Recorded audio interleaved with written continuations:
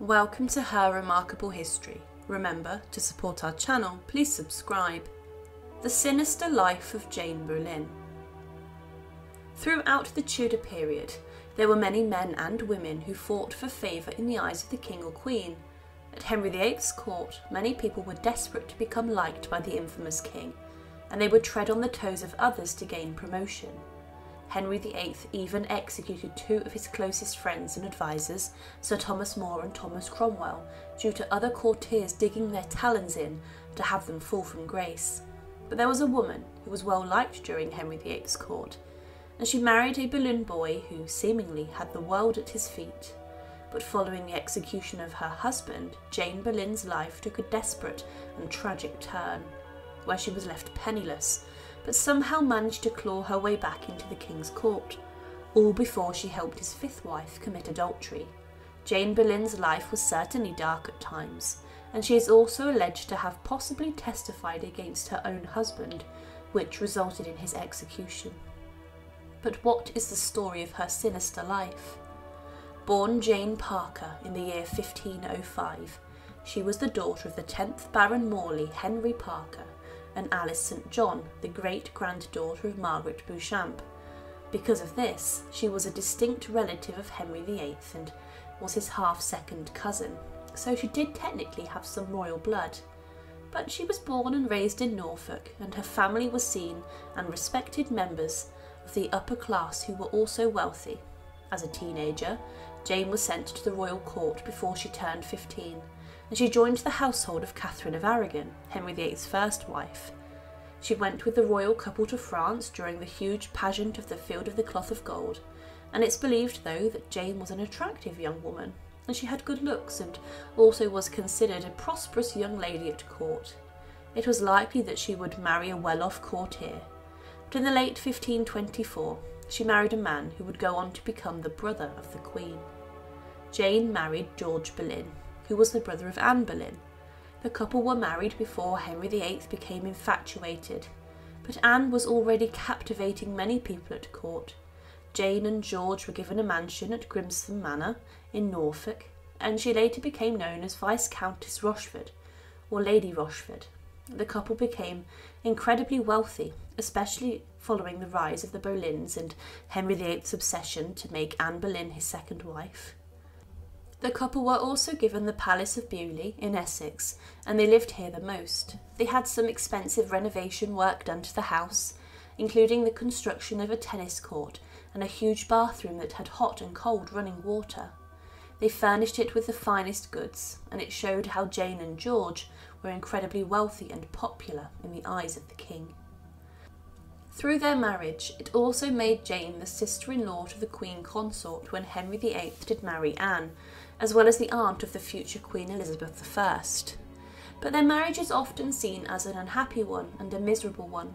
Some historians have claimed that George was a player at court, and as he was a rich and handsome young man, he slept with many different women at court and had a number of affairs. This would have upset Jane greatly, but it's believed that Jane did dislike George's sister Anne, the Queen, out of jealousy. However, she did unite with Anne Boleyn, especially when attempting to banish one of Henry VIII's mistresses from court in 1534, but this instead resulted in the banishment of Jane Boleyn for some months. However, Jane fell from grace heavily alongside the Boleyn family. Henry VIII's eyes had been captured by Jane Seymour, a lady-in-waiting of Anne's. He became infatuated with her and was convinced that Anne could no longer provide him with the son he wanted due to a number of miscarriages. Because of this, Henry VIII asked Thomas Cromwell to get him out of the marriage, and Cromwell devised a scheme in which Anne Boleyn was accused of incest, adultery and treason. She was accused of sleeping and plotting with 5 men, including her brother George, Jane's husband. George was arrested in the May of 1536 and was sent to the Tower of London. It is believed there was no truth in this charge, but still George and Anne were tried inside the Tower.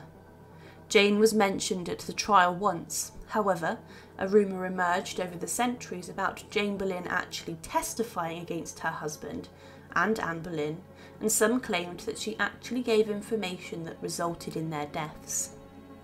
One historian claimed that she testified out of pure hatred that she had for Anne Boleyn and the fact that George, her husband, preferred to spend time with his sister rather than his wife. However, this informed many people that Jane was in fact a terrible person, but on a more modern account of Jane it says, "For when Cromwell sent for Jane, he already had much of what he needed, not only to bring down Anne and her circle, but to make possible the king's marriage to Jane Seymour." Faced with such relentless, incessant questions which she had no choice but to answer, Jane would have searched her memory for every tiny incident that occurred to her. Jane had not been quick to tell tales, but she had buckled under the pressure of relentless questioning, and it was her weakness under interrogation that gave her future detractors, happy to find a scapegoat to exonerate the king from their heinous charge of callously killing his innocent wife, the ammunition to maintain that it was her evidence that had fooled Henry and destroyed Anne and George. Nevertheless, Jane Boleyn was made a widow when George Boleyn was executed on Tower Hill on the 17th of May 1536 in front of a huge crowd. He spoke a long speech and was executed by axe shortly after. He had been condemned to die based on falsities and the fact one of the other men accused with her had already confessed under torture. But the fall of the Boleyns after George and Anne's execution was brutal and sharp, and Jane suffered. Jane may have witnessed the executions of both of them. However, the lands that the Boleyns had built up and what George had forfeited to the crown. She became incredibly poor and was shamed by what had happened. She was allowed to use the title Viscountess Rochford, however she could not benefit from the family fortune of the Boleyns. She left court for a number of months after the executions, and she tried to secure some money for herself. She was later given an annual pension of £100. This was a lot less than what she was used to, but it was enough to maintain her status. She returned to court and then became a lady-in-waiting to Jane Seymour, the king's third wife. She was allowed to stay inside rooms in the palace, along with a number of servants to help her. She was catered for with good food paid for by the Queen, but after Jane Seymour's death, the king married Anne of Cleves. However, this went all wrong, as Henry did not find her attractive and claimed that, in the July of 1540, Jane Boleyn may have testified that Anne of Cleves said that she and Henry VIII had not consummated their marriage. This left the king with the evidence he needed to annul his marriage, to then marry a teenage mistress that he had taken, Catherine Howard, who then became his fifth wife. It was this marriage and meddling in it that led Jane Boleyn to be executed. She remained a lady-in-waiting for Catherine Howard, but rumours circulated around court about her shortly after marrying King Henry VIII. It was claimed that she was not a virgin when she married Henry and had slept with other men, but then shockingly claims emerged that alleged she had an affair with one of the king's closest courtiers and friends, Thomas Culpeper.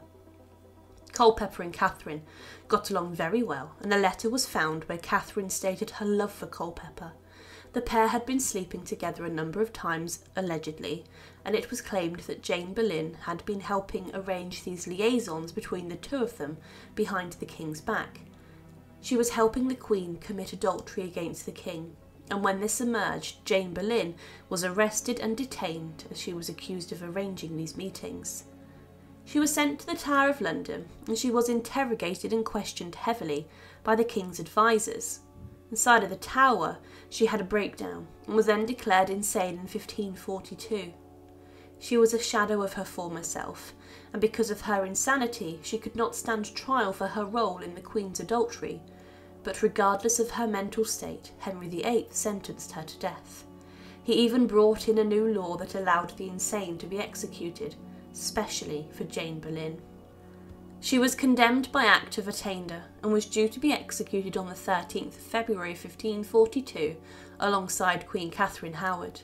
Catherine Howard was led to the executioner's scaffold inside of the Tower of London's walls first, and on Tower Green the axemen took her head clean off in one swift blow. The scaffold was very different to the previous execution of the Queen, Anne Boleyn, as it was not covered in black velvet, but simply hay to soak up the blood. But after Catherine's body had been collected and taken from the scaffold, Jane Boleyn was then led out. She too was to face the executioner by axe like her husband did, but was granted the privacy of a private execution, unlike her husband. Jane was taken from her lodgings to the scaffold, and she spoke briefly before kneeling in the blood of Catherine Howard. She was calm despite being declared insane, and one witness stated that her soul must be with God, for she made the most godly and Christian end. Another stated that Jane gave a long speech and apologised for her many sins. She knelt down at the block. The executioner readied himself, and again in one simple blow from the axe, Jane Boleyn's head was taken clean off. The executioner that day was very skilled and performed his brutal job well. Jane Boleyn's body was then taken into the Tower of London's chapel and buried close to Anne Boleyn and George Boleyn. Jane Boleyn is considered in history to have been a rather sinister figure. Throughout her life she did involve herself in some scandal, in particular in helping the Queen cheat on Henry VIII. This was a shocking revelation, especially due to the fact she had been a lady-in-waiting to many of the King's wives. But it's not known why she did this. She may have seen Catherine Howard's marriage to Henry VIII as inappropriate or wrong, and she may have wanted the much younger girl to find love herself with someone more suitable. But Jane Boleyn's life, despite being in her mid-30s when she was executed, was incredibly interesting. Thank you for watching and to support. Please subscribe to Her Remarkable History. Thank you.